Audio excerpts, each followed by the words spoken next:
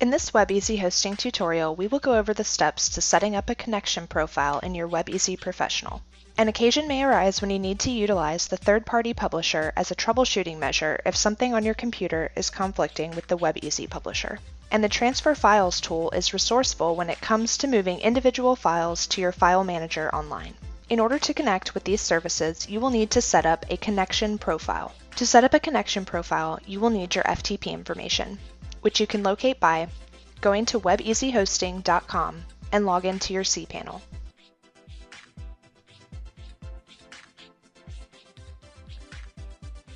In your cPanel, scroll down to the Files section and click on FTP Accounts. You can access your main FTP account by scrolling down to the first user under Special FTP Accounts. Click on Configure FTP Client, and information will drop down for your connection profile.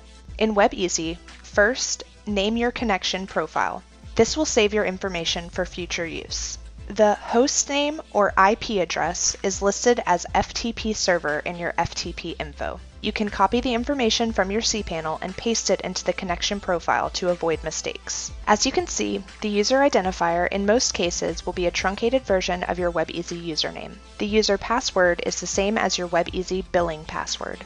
Under the General tab, Initial Remote folder should be public_HTML, and the initial local folder should already be set to the correct HTML folder in your documents. The Firewall tab is good as is, and you can hit OK to complete the connection profile. Then, with your hosting account connected, you are free to manually select files and choose Upload to send them to your file manager on our server.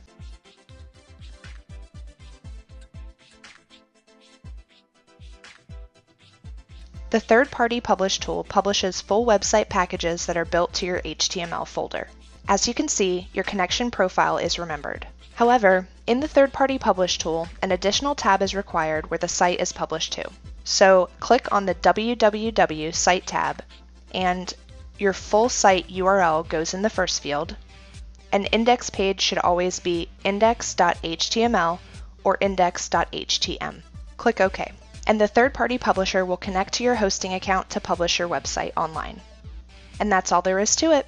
If you have any questions, you can reach us by phone at 855-490-0540, by emailing support@webeasyhosting.com, or by starting a live chat at webeasyhosting.com. Thanks for watching!